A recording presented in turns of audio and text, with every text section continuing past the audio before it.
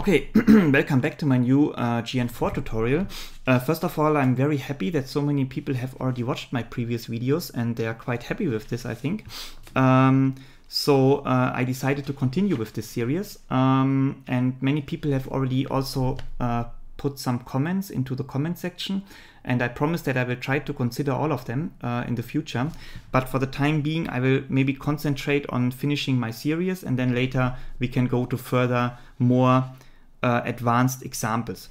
And in this example, or in this tutorial series that I will continue now, we want to build our own Cherenkov detector, as I said, because I think this is the easiest detector that you can build. And we concentrate now on building a ridge detector, which basically just contains of a thin radiator made of aerogel, a lightweight material, and some photosensors that we will place later in front of that, so we can detect the photons and we can write them out and store them in root files. So now we will take care of our detector construction, and for that we can open the previously created construction file and modify that according to our need.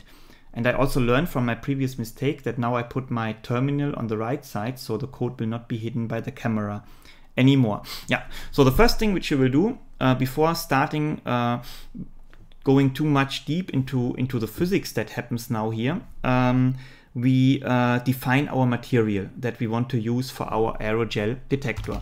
So of course it should be aerogel, and aerogel can be made of different components, but what I found is I think a good possibility. It was also written like that in one of the examples for Geant4 which I found, and I will just apply the same one now. So this seems to be a quite reasonable way how to make aerogel. So this aerogel which we make now will consist of fused silica, water and carbon. So first we will create our fused silica with the class G4 material, and we just call it silicon dioxide because this is basically fused silica.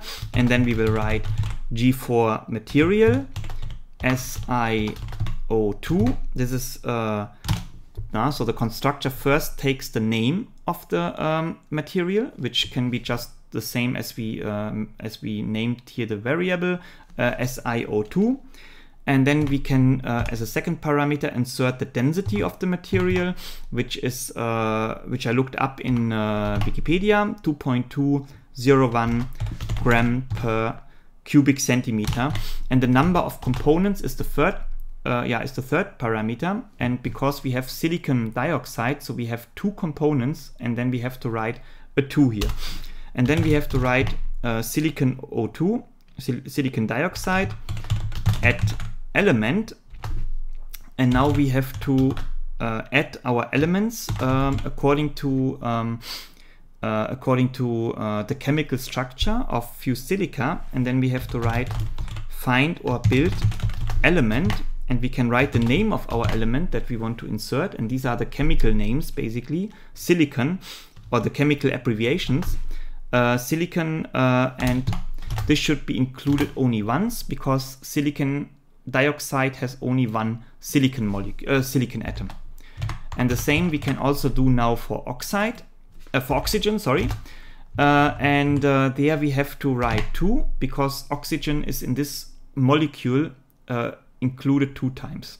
So now this is in principle everything which we have to do. Now we can go to our build folder, as I have done already, and write make to see that it works, and it looks fine, no error, no warning. So the first material that we want to create is therefore ready. And now, in order not to write everything again, I will just copy it and modify it according to our water that we want to insert. So we will write basically H2O, and the density of water is, I think, well known, 1 gram per cubic centimeter. So this gram per cubic centimeter is also part, or this gram as a unit and also cubic centimeter is part of the header file that we previously included containing all units. And yeah, the same we have to write here. We have to include hydrogen and we have to include oxygen. and in this case we have H2O. And H is included 2 times in each molecule, of course, because it's H2O, and the oxygen is included 1 time. Okay, and the last thing which is missing is then our element, G4 element, and we want to include carbon as an element into our aerogel. So this should be G4 element, C, and then we have to write again, find or build element C.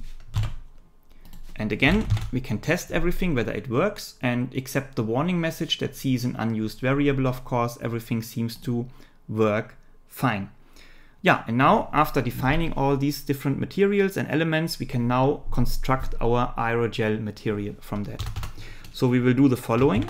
We will write G4 material, Aerogel, new G4 material, and similar to how we have done it here, we can write here the name, Aerogel,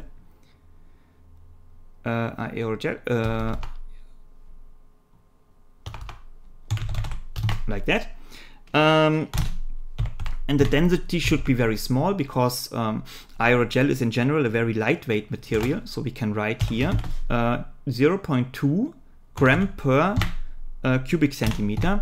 And this time it should consist of 3 components, namely silicon dioxide, H2O, and carbon. So we have to write now aerogel at material and silicon dioxide. And now we don't want to as we want to write now the portion in which it is included with percentage. So we can write, so either instead of writing 0 point and so on, we can write it in percent and then multiply it with the unit percent from our unit header, and then it automatically converts it into the right proportion. And the same we have to do for H2O, and the same we have to do for carbon, and H2O should be included with a percentage of 37.4 and carbon with 0.1%, so only a small amount. And now we can run it and test it, and there is an error message, which means I have written something wrong. And of course here it should be not at material, at element, because we created a G4 element and this has to be included in form of an element. And now we can run it, and it looks that we have no error message and everything worked fine. So before going now to the optical parameters that we have to insert, I first want to create the radiator itself so we can see it in our physical world that we have created. So we do this in the form of a box again, and we write G4 box, solid radiator,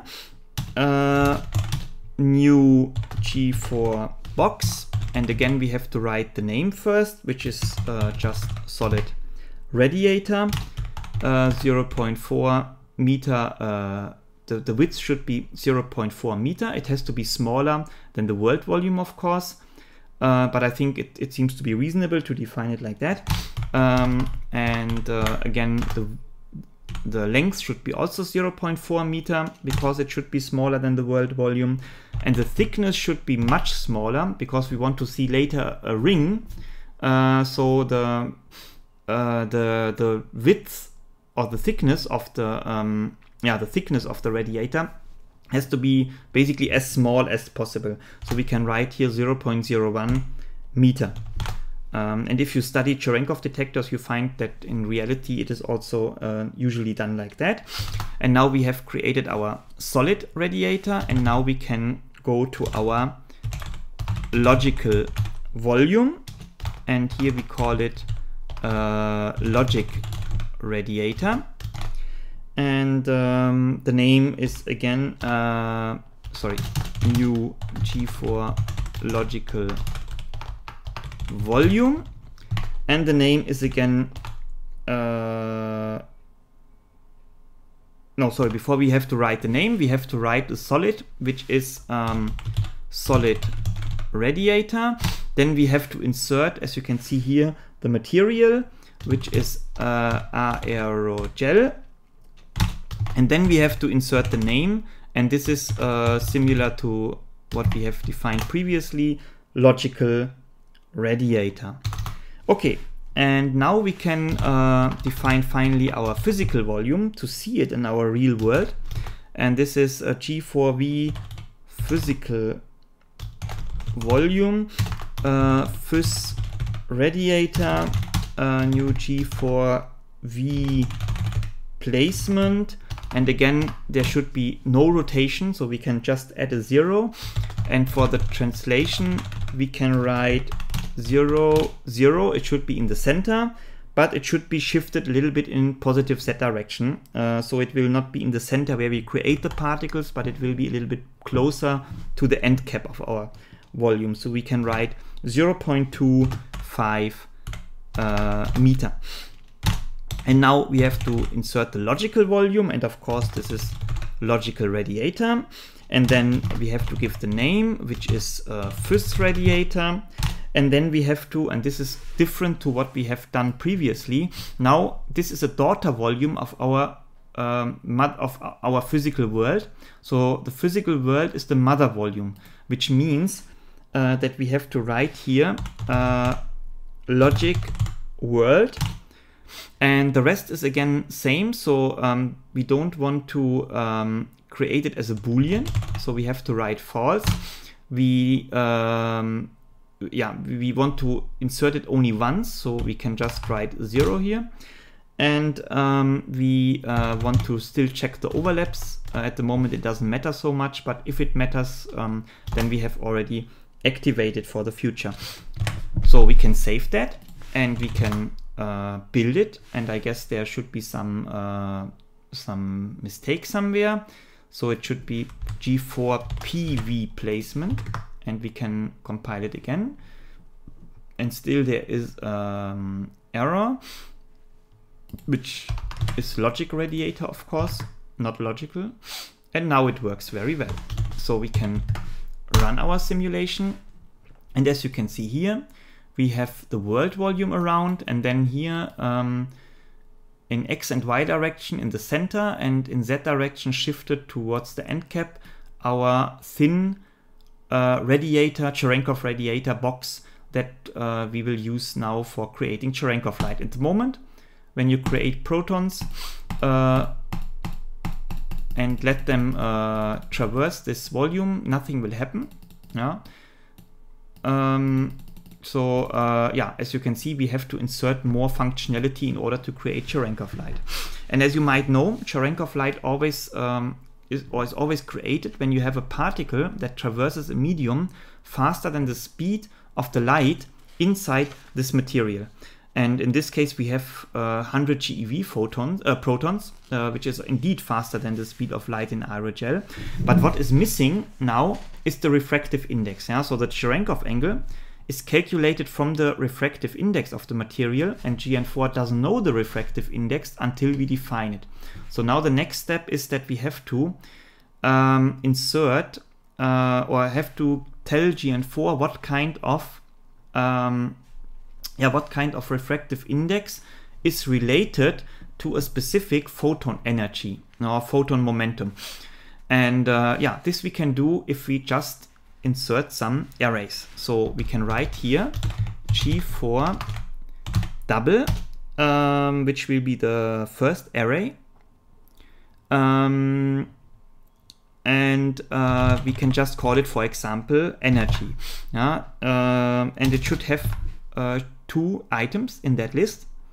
So we can, basically what we have to calculate, or what we have to return from that, is the momentum. But calculating or knowing the momentum for optical photons is very difficult.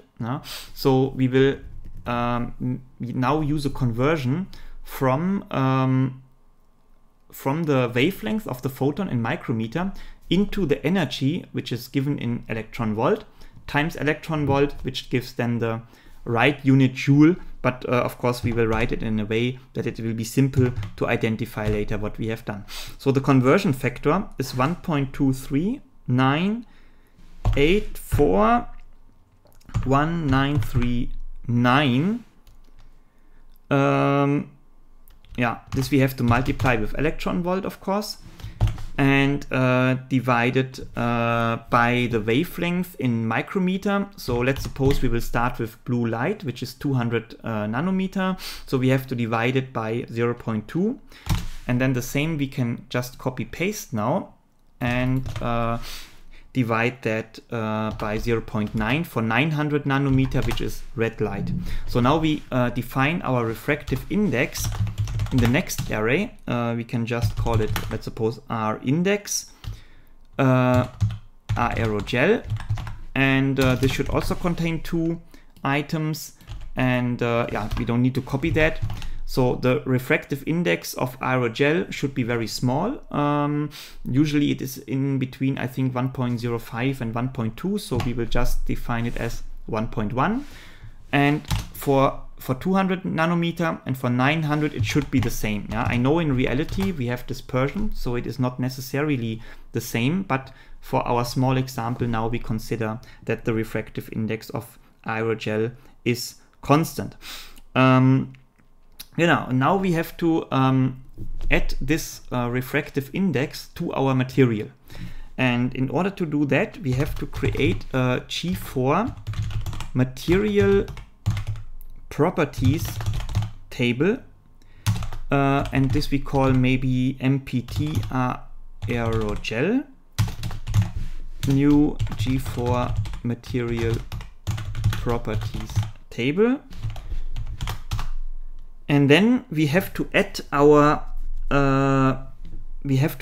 refractive index to that, and this we write in a way that we say MPT Aerogel, and then we have to use the function add property, and let's suppose we call it or we have to call it R index. This is important, yeah. So when we insert the string R index, then Geant4 knows that we now tell the material properties table that we send that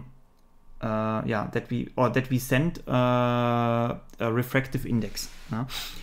And the first parameter after that has to be the momentum of the photon, which means the energy. In this case, energy and momentum is basically the same for relativistic for particles with no rest mass like photons.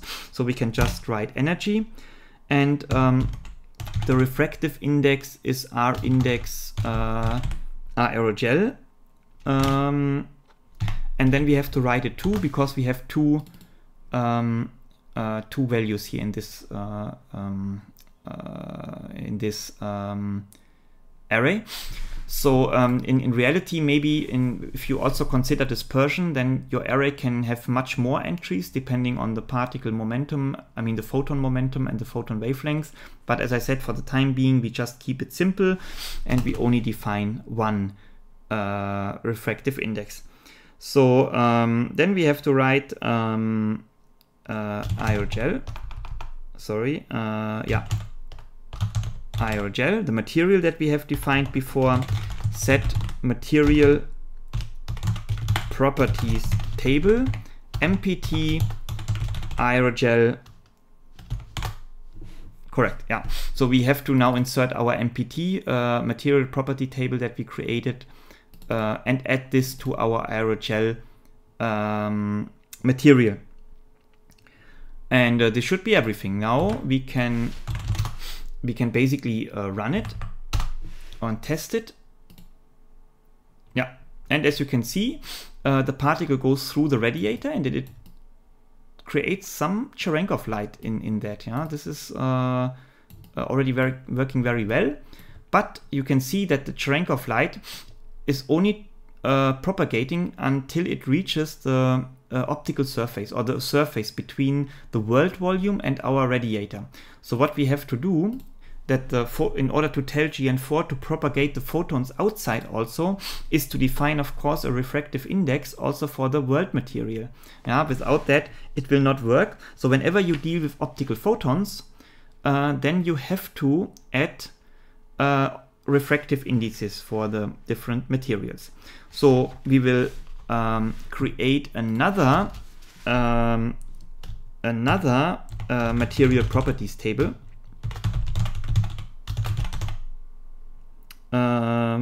Material properties table, and now we call this MPT world new G4. Okay, let's copy paste this, and then we write, okay, we have to define the refractive index of the material world, of course, and let's suppose we have air inside, which we defined here already, so we can assume a refractive index of 1. So we can just write 1.0, and now we can write here MPT world at property R index. This is, as I said, very important that you call that R index, otherwise it will not work. Energy R index world. Okay, and the only thing which is then left is to call here this function for world mat, which is set material properties table MPT world. Okay, in principle this should be everything. And again, I made a small mistake somewhere maybe by writing. Yeah, I forgot the number of entries for that array, and of course this is again like here 2. And now we can build it again. Now there should be no error, and now we can open our program, and now we can see whether it finally worked by pressing run. And now very nicely we see our photon here going through our radiator, creating Cherenkov light, and the Cherenkov light is then propagated to the end cap of our volume. Of course here it has to stop, like the photon, but if there are some sensitive detectors here, we can actually register the photons and detect them and write them out. There's one photon which is a little bit going astray. Whatever happens there, maybe it was created near the optical boundary, or we have some other interesting effects. We can run it again, and now we can see in all events there are here and there some photons going away, but in principle everything works very well, and I'm sure there is a physical meaning for that. One only has to investigate it. And you can also see still some delta electrons here going here and there. Now just for fun, we can create some more rays with run beam on, let's suppose 100. I hope that works. Yeah, and you can see that in a row it creates these 100 particles. So let me tell you one other trick which you can do in order to increase the number of particles in one view. So you can basically go to your main code, which is sim.cc, and then you can write here UI manager apply command, and now I also have to look it up, with scene end of event action accumulate. So now it accumulates all events that happen in one run, and then we should be able to see some things with a little bit higher statistics. So let me open that, and now we see here our Cherenkov radiator, and we run it one time, so there is no change. But when we run it, let's suppose 100 times, we can see an overlap of all these different 100 particles that are created. And of course, a higher probability for seeing some delta electrons, and some of them have really high energy and they go far away from the proton. Some others are only very short. And now you have a lot of photons here that are created, which makes it quite difficult to really investigate what is going on here, but one should have a look at this, I think. and some protons. Yeah, so the density of aerogel is still very small, so the angle scattering here is very small also. But when you have maybe a thicker material, then you can see that now the protons also scatter away, just because of the Coulomb scattering in the material. Yeah, so this is it. Here you have seen now how to create your own Cherenkov detector or your own Cherenkov radiator with simple methods. And then in the next tutorial, I will explain how to install some sensitive detectors to detect the photons, and then later how to write them out into a root file. And I can also recommend that you have a look at my root videos and root tutorials that you can find on the same channel. And hopefully you can then later use these things which you learn from there in order to understand the analysis in a better way. Yeah, and here you can even see here and there some photons which are where the angle between the photon and the surface is flat enough to or small enough to create some internal reflection. So the light is internally reflected here, which is very interesting. I was not expecting that this will happen for aerogel already. Okay. Yeah, so if you like this video, please stay tuned. Listen also the rest of my lecture series. Yeah, and hopefully see you soon. As I said, if you like it, please subscribe. So we meet each other again, hopefully very soon. Bye.